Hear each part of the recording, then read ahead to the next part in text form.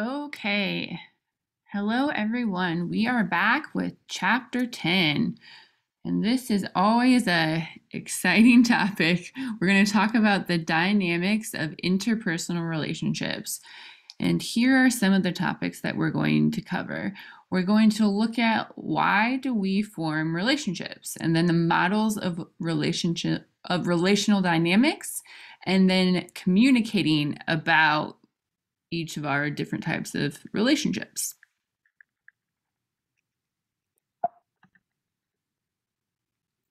And so these are the learning objectives that we're going to cover. We're going to recognize the various reasons for entering into interpersonal relationships. We're going to describe the stages and the dialectic tensions that are typically experienced in an interpersonal relationship. And then we're going to identify specific skills communicators can use to maintain and to improve their interpersonal relationships. So let's start off. So relationship is one of those terms that people use all the time, but it's kind of hard for them to define it. If you ask somebody to define like what is a relationship, they're probably going to have a difficult time coming up with a concrete definition.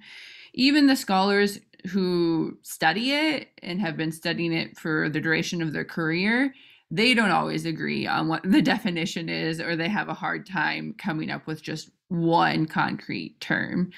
But some of the words that they use as definitions include closeness, influence, commitment, intimacy. And so they all kind of incorporate these words within the overall definition. So we're kind of going to explore some of these reasons of why would we form a relationship. So, first off, sometimes we don't really have a choice. Children can't select who their parents are. So that's not really a relationship that you get to pick, whether you like it or not, unfortunately. And then the same can go if you work somewhere. You don't always get to pick who you work with, who your coworkers are. So that's another type of relationship that maybe isn't up to you, because you have to work with the people that are on your team, whether you like it or not. But in other instances, in your personal relationships, you get to choose the type of people that you want to hang out with, the people that are going to be in your close-knit circle of friends, and the people that you're going to associate with outside of work. And so one of the first things that they kind of talk about is like an initial thing that we might be attracted to on why we would form a relationship with someone. And the first thing that a lot of people judge people on is appearance. So this is usually kind of superficial, but it's one of the important things in the beginning stages of a relationship. But if you think about it, this probably becomes less important the more the relationship progresses. Because physical appearance maybe might be a basis for why you're initially attracted to someone, but then maybe as you get to know them, it might change over time, and you might find other things that you're attracted to them about. And next would be like similarities. So the similarity thesis states that the strongest determination of if you're going to have relationship formation is if you have similarities to another person. So essentially, do you have things in common with them? Because then you're going to feel validation with them. And, this is going to make us feel like we're connected to them, and we're going to feel like they are like us in some way. And so in turn, we are also going to like them. And so that can be another big determining factor when we meet somebody. In one study, they found that similar values about politics and religion are one of the predictors of when you're selecting someone to date. Obviously, those are important things that you're looking for. And, this can be even, generally it's rated higher, than just physical how physical attractiveness and appearance is usually not as important as politics and religion and things that are, more on the deeper basis, like we are kind of talking about before. And then also next we have complementary. So this describes a state in which each partner's characteristics satisfy the other person's needs. And so that would be another reason why you might form a relationship with someone. So that's kind of the old saying, like opposites attract.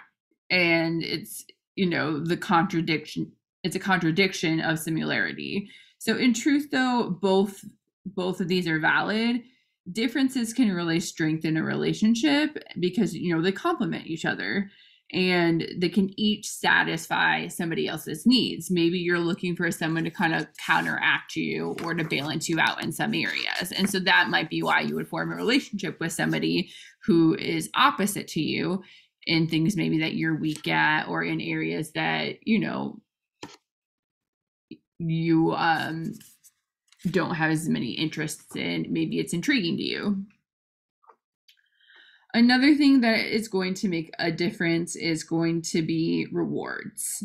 So some relationships are based on an economic model called social exchange theory. So this approach suggests that we seek out people who can give us rewards that are greater than or equal to the cost we encounter in dealing with a relationship.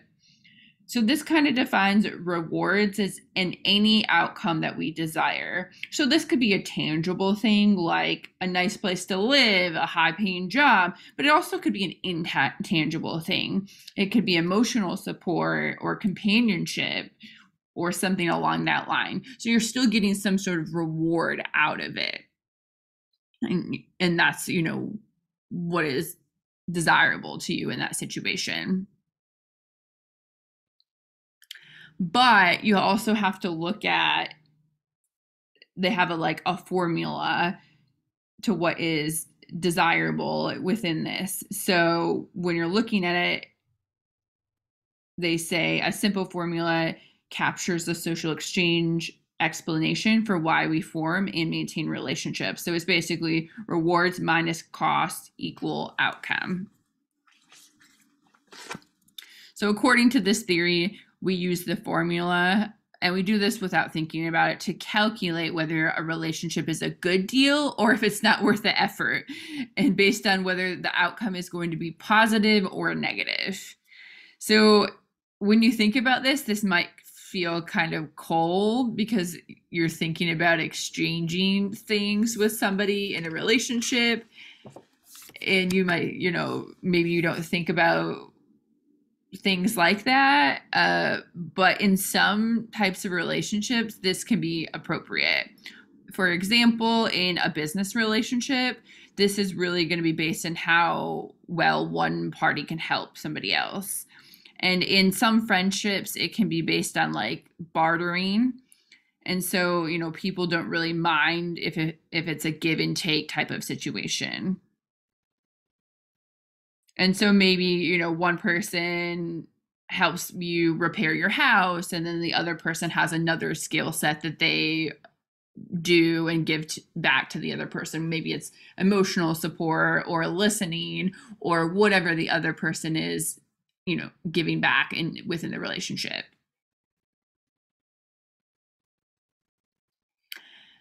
And then another area that we might look for is competency. We like to be around talented people because we hope other skills and abilities are going to rub off on us. So we want to be around people who are competent and, maybe people that we can learn from or have a different skill set than we do. But on the other hand, we can sometimes be uncomfortable around people that are too competent. So if it's around somebody that is maybe really smart or really good in a certain area that you don't understand, it might make you look bad, or it might make you feel uncomfortable. And so that could be an instance where maybe you don't want the person to be, I guess, too competent or overly competent in something, or maybe it's something that you know nothing about, and so you can't add value to the conversation in a particular area. But we're attracted most to competence in others when it's, you know, goes with a warm personality rather than somebody who has a cool personality.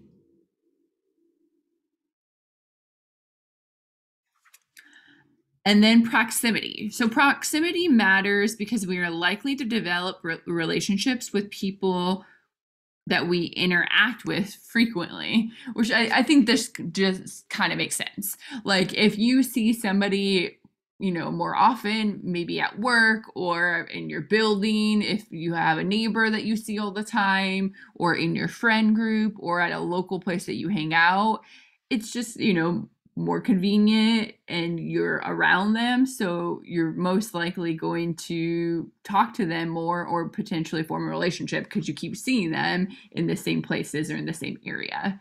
And it's convenient.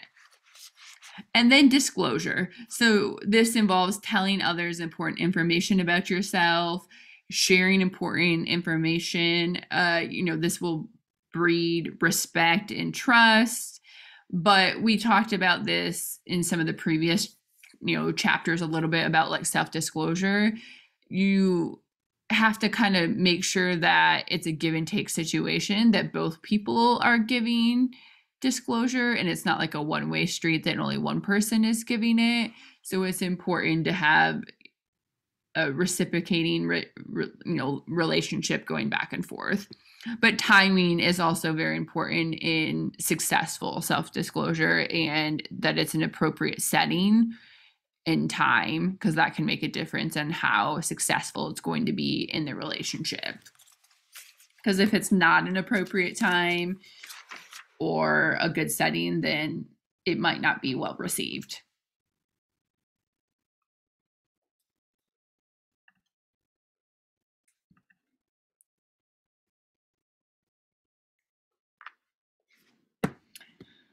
Unfortunately, when we talk about the, you know, the social exchange theory, a negative could be the dark side of communication. And so they kind of started to talk about, you know, abusive relationships and how the give and take of that could occur. And, you know, so the book was talking about it would be nice if all of our relationships were happy, healthy, and, you know, supportive. But we all know that's just not the reality. Unfortunately, in some relationships, it can be abusive and people can, you know, have mental, emotional, verbal, sexual, or physical abuse. And that can leave scars and, you know, emotional impacts and trauma long after a relationship is done. And so, you know, many abusive relationships don't end when they should. And why do people stay in them? You know, social exchange theory offers some sort of explanation. So, abused partners often believe that a bad relationship is better than no relationship at all. So, they may also have trouble seeing viable relational alternatives because their perspective gets lost, and, you know, they just kind of rationalized what's happening, and then the pain just keeps reoccurring. So research has shown that people in abusive dating relationships underestimate how unhappy they really are, and they overestimate how happy they would be if the relationship was to end. And so, you know, that can be one explanation why people don't leave as quickly, and it perpetuates in that situation. You know, so it can be hard to see what's occurring at the time too when you're in that situation. You don't really, I think, understand how bad it is until maybe you do get to leave and you reflect back and you really see, oh, like objectively what was happening. And then, you know, that can just be such a difficult situation.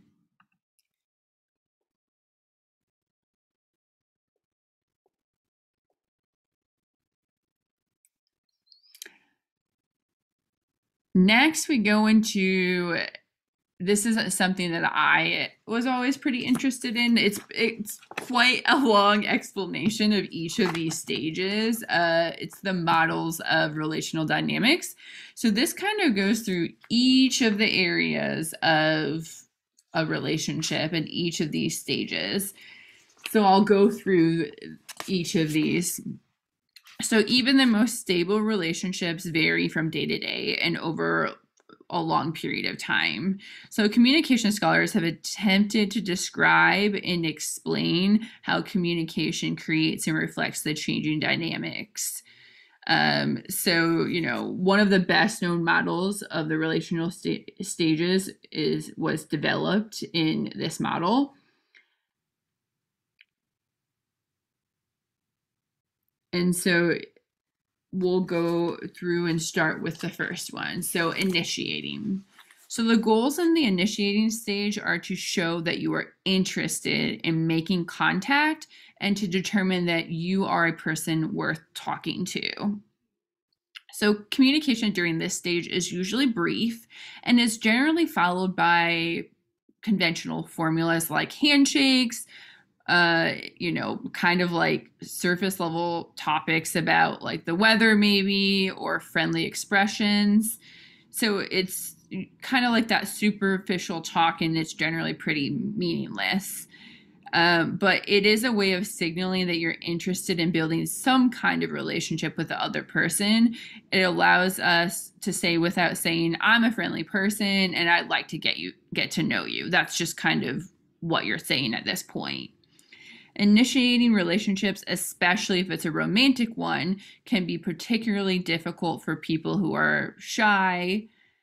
So, social media and texting and other digital mediums have made this a little bit easier. If you are shy, you may not have to do this face to face anymore.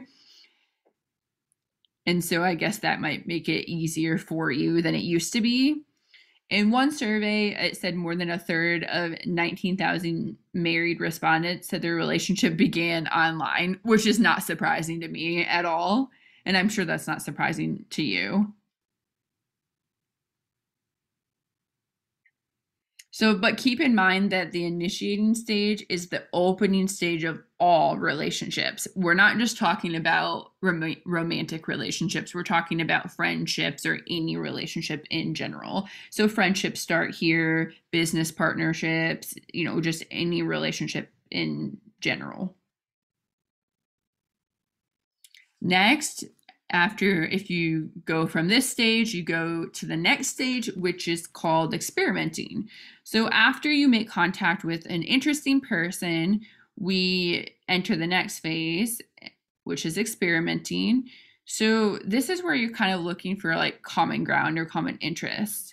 So we kind of start with like basic questions here. Where are you from? What is your major? Looking for similarities within the other person. What do you like to do for fun? What are some of your hobbies? Oh, you like to run? I like to run too. You like to exercise? I like to exercise too. How many miles a week do you run? What gym do you go to? I have 3 brothers. How many brothers do you have? Just like those questions that you probably ask most people when you're first trying to get to know them.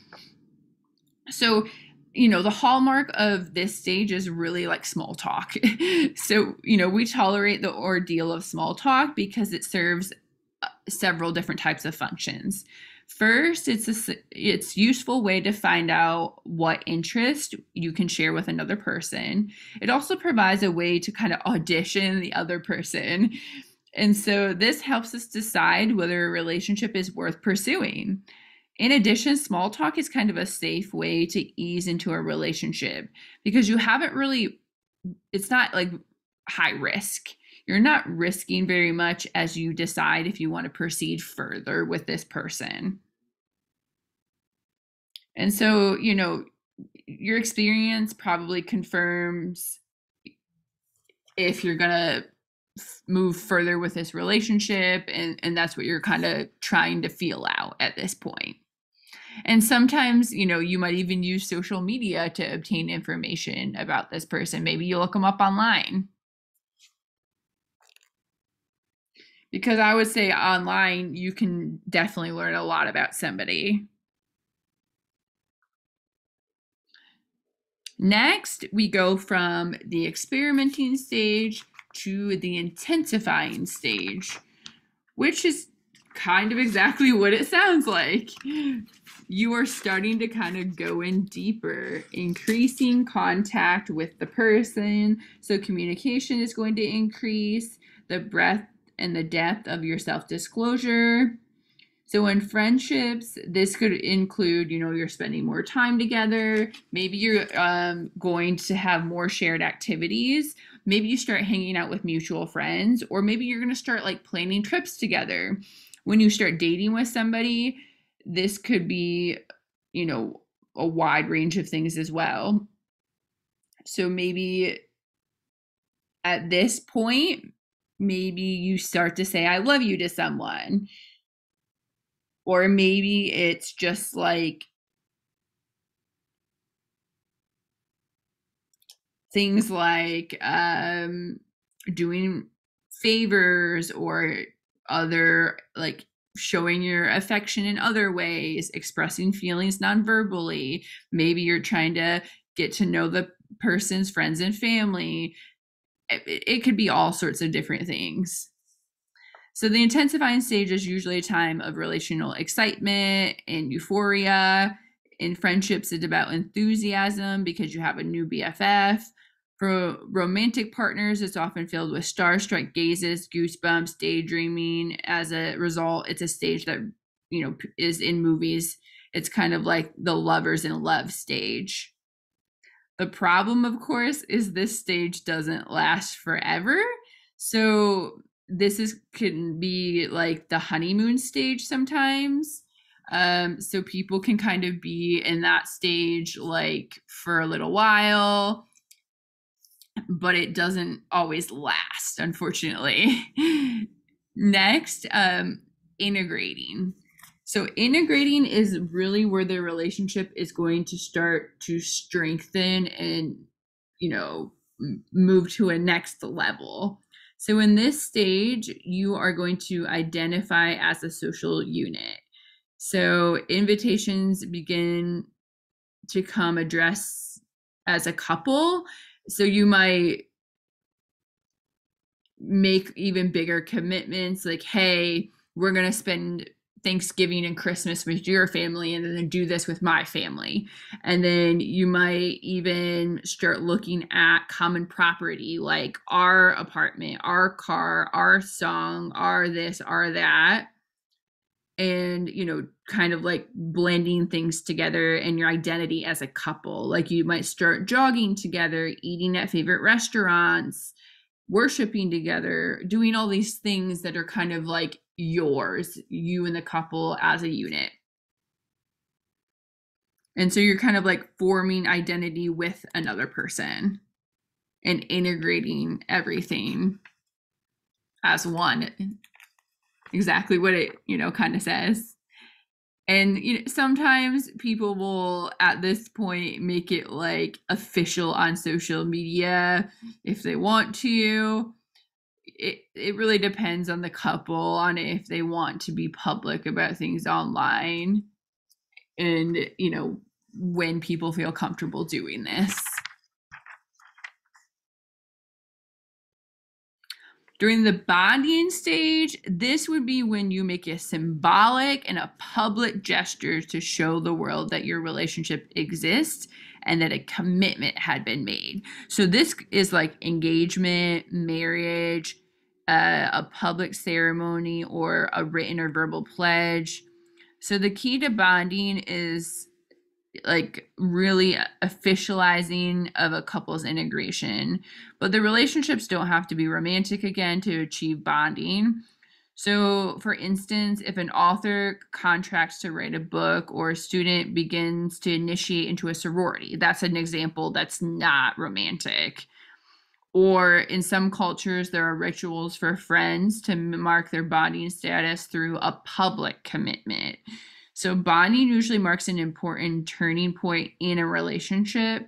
So up to now, the relationships may have developed at a steady pace. and, moved from experimenting into intensifying into integrating. But now there is like a specific and public declaration that shows exclusivity. And this is like a critical period in the relationship. So this is us kind of like going up the ladder and all these like, working up to the point of coming together. And then next, if things start to not go so great, you kind of go down the ladder and you start to come apart, unfortunately. So if you start to differentiate, this is where, development starts to decline. So, and there's kind of like dissolution starts in a relationship. So even in committed relationships, partners can find themselves needing to reestablish their individual identities, and they may start to differentiate. So this transition shows up in a couple's pronoun usage. So how we were talking about before, when people might say our plans, our weekends, are this, they might start to say, I want to do this, I'm going to do this, and they might really make it a point to really only talk about what they want to do and not what they're doing as a couple. So relational issues that were once agreed upon, like such as you're going to be the breadwinner, I'm going to stay home, could maybe now be an issue. Like that person might be like, why am I stuck at home when I have, I could have had career potential and you get to go to work. So, that's causing issues now.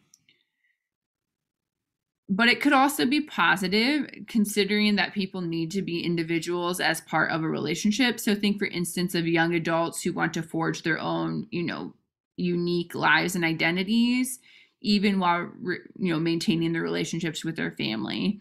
So, this can hold true for some international couples who want to stay connected to their individual culture and values, as well as each other.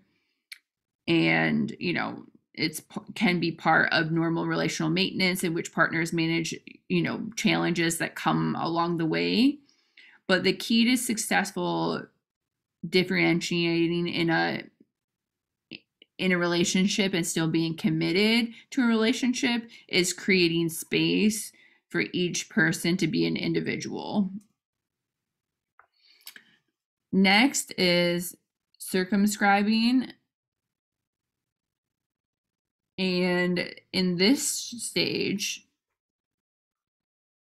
partners reduce the scope of their contact with each other. And the word, circumscribe comes from the Latin meaning to draw circles around them. So, the distinction that emerges in the differentiation stage becomes more clearly marked and labeled. How people were saying my friends and your friends, my bank account and your bank account. So it's being very clear about what's yours and, what's mine and what's yours. Those distinctions are becoming even more identified. And they become a problem because it's very clear areas of separation rather than integration in a relationship. And so it's causing more space between you and the person and you and your partner. And then you go to stagnation.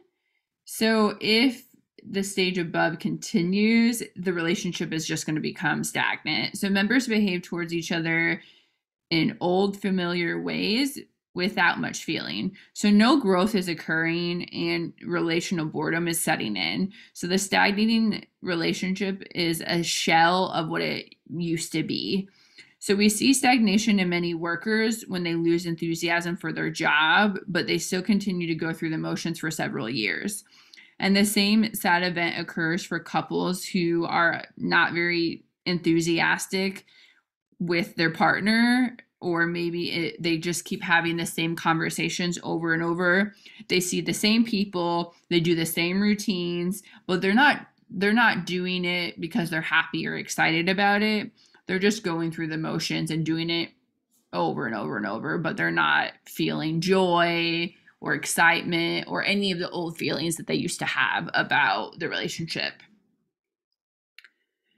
And then next you go, if this continues, then it will go to avoiding. So when stagnation becomes too unpleasant, people in a relationship they'll begin to create distance between each other by avoiding. Sometimes they do it with excuses like, oh, I'm sick and I can't see you. And sometimes they'll be like, don't call me, I don't want to see you. So sometimes some people are more direct about it, and other people kind of just like make excuses about reasons they can't hang out. But either way, you know, they're starting to avoid the other person or not want to hang out with them. Some relationships will completely stall out at this stage, like if it's a friend, a lover, a family member, and they'll just kind of like drift apart and they won't really or rarely interact again. Well, sometimes there's a natural parting of ways. Other times it leaves important things unsaid. And that can mean that there isn't really any closure if you just kind of like fade away from the other person. And then if you have terminating, you know, not all relationships and partnerships, friendships, and marriages, I mean, they can last for a lifetime, but, you know, not everything can last forever once they're established. So, you know, some do reach the final stage. And in this stage, you know, the relationship has gone, is basically you're dissociated from it. It may end with a cordial dinner. It may end with a note left in the kitchen, a phone call, a text, a document. So it depends on the feelings of each person. So this could be short and amicable, or it could be bitterly drawn out over time, depending on the circumstances. And then, you know, they're kind of looking at now how technology is influencing termination more than it used to be. And they said in one of the surveys of 1,000 people, they found that 45% have used mobile devices to end a relationship through text, which is pretty sad. You know, I guess it's not that surprising that 45% of people have just sent a text to end a relationship. Because, I mean, I'm sure people are not happy by that. Because obviously I would think they would at least want to maybe talk in person or phone call or something else beyond just a text. So that is a lot. I know, a lot of things that can happen in a relationship.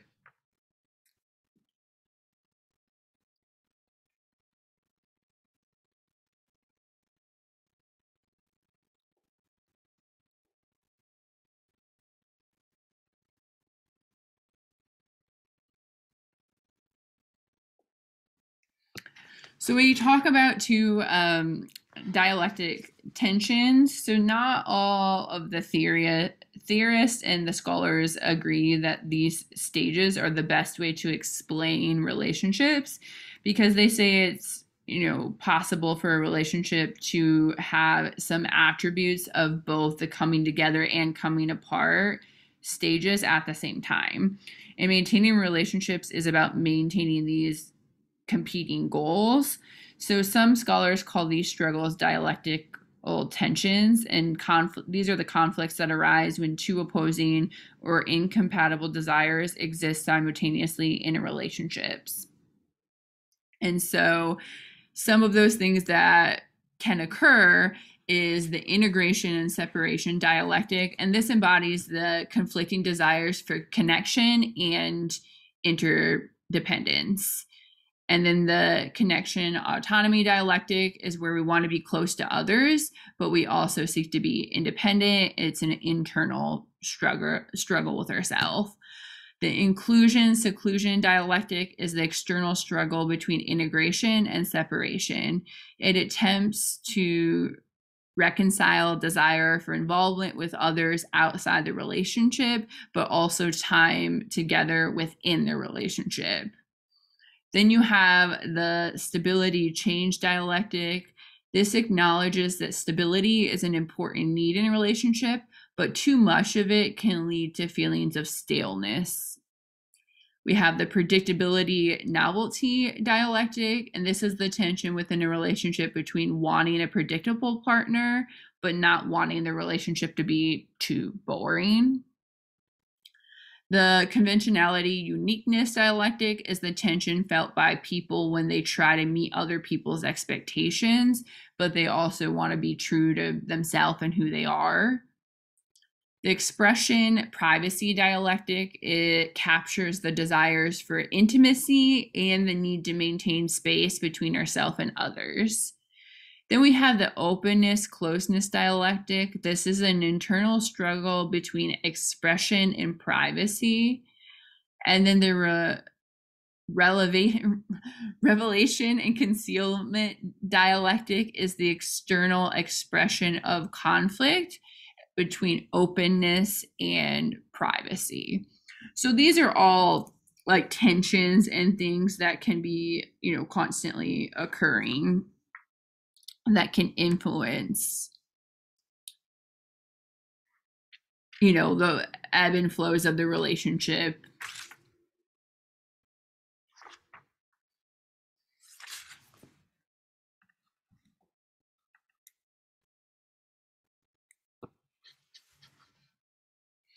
So, managing dialectic tensions can be challenging.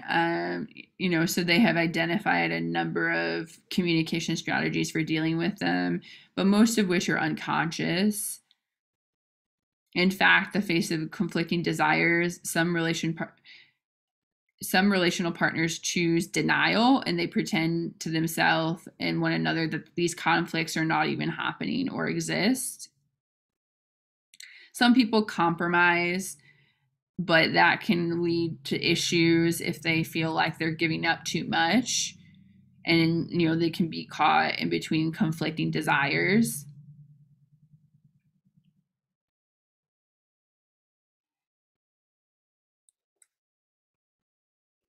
Yeah, and this is just what I'm talking about, some of the different ways you can manage it: denial, compromise, alternating, compartmentalize, accepting, reframing, and reaffirming. So, if you deny that these things aren't happening, if you compromise, and then, if you choose one end of the spectrum at times and on the other end on other occasions, if you are good at compartmentalizing things, that might help, but maybe not. They say that a more rewarding approach is to accept and even embrace opposite desires. They describe a couple who accepted both the needs for predictability and novelty by devising a predictability novel approach. Once a week, they would do something together that they had never done before. And so, that was how they found a way to kind of adapt in that situation. And then, like, when families had step families, they would manage the tension between the old family and the new family by adapting and blending family rituals. Another, way to manage these opposing desires is reframing them. Consider how a couple who felt hurt by one another's unwillingness to share parts of their past might reframe the issue as an attractive, like, mystery. So you might change your thinking. We're keeping secrets about our past. The partners might think those secrets make things a little mysterious and exciting. So the desire for privacy will still remain, but it will no longer compete with the need for openness about every aspect of your past. And when you reaffirm, instead of trying to make these things go away, reaffirming communicators accept or embrace the challenges that are present. So, this is kind of looking at everything that's happening and acknowledging that and embracing it.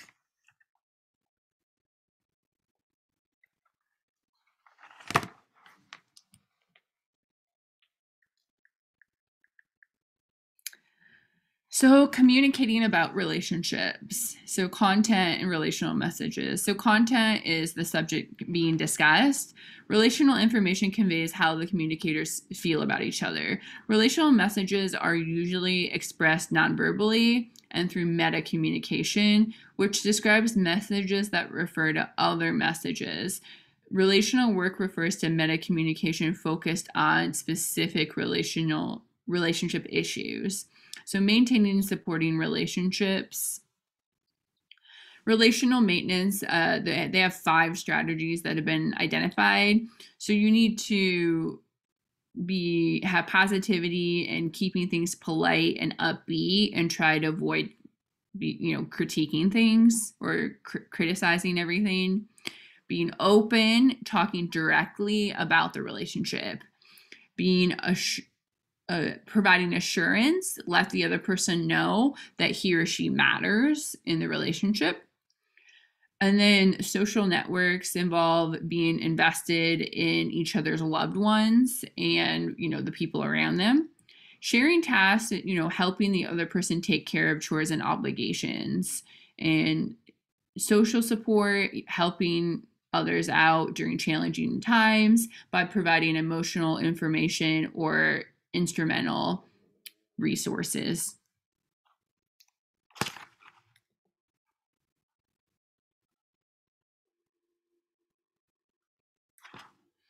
What are some, relational transgressions that can occur?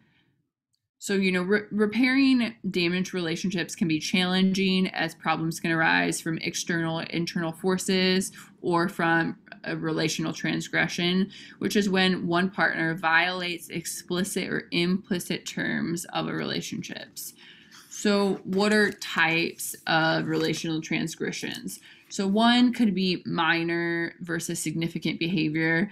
So that needs to be considered. So examples could be small doses of jealousy or anger or that type of thing. So distances are not as harmful, but large amounts are. And then social versus relational behavior is also another consideration. Some transgressions violate social rules that are shared by society, while others are relational and violate the norms that are constructed by those involved in their relationship. And then there's deliberate versus unintentional behaviors that capture the notion that while some transgressions may not be consciously intended, others are sometimes. And then you have a one-time versus things that are, continually happening, and recognize that transgressions occur in a single episode while others can continue to occur over time. So how do you repair these relational transgressions that can happen? And, how can you fix it if you offend the partner and try to offer some sort of apology? So first start with an apology, which should consist of acknowledging your wrongdoing, an offer of the repair, and a genuine expression of regret. And so you want to make sure you discuss the violation and acknowledge that you did something wrong. And then you want to, sometimes realize that forgiving transgressions is difficult, and, forgiveness can take time, but it does have personal and benefits that are going to, show up in the relationship, opposed to you holding a grudge and hanging on to everything. So you want to try to hopefully forgive these things that happen, because everybody makes mistakes. And if somebody is offering an apology, acknowledging that they did something wrong and it's genuine, try to forgive them for what occurred.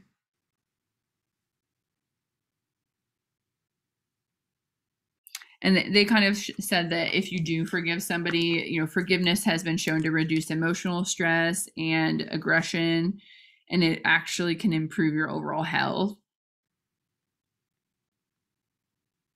And it says that most research shows that transgressors who have been forgiven are usually less likely to repeat their offenses than those who do not receive forgiveness.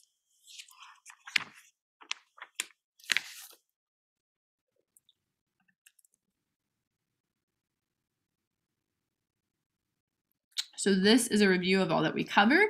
We recognize the various reasons for entering into interpersonal relationships. We describe the stages of dialectical tensions typically experienced in interpersonal relationships.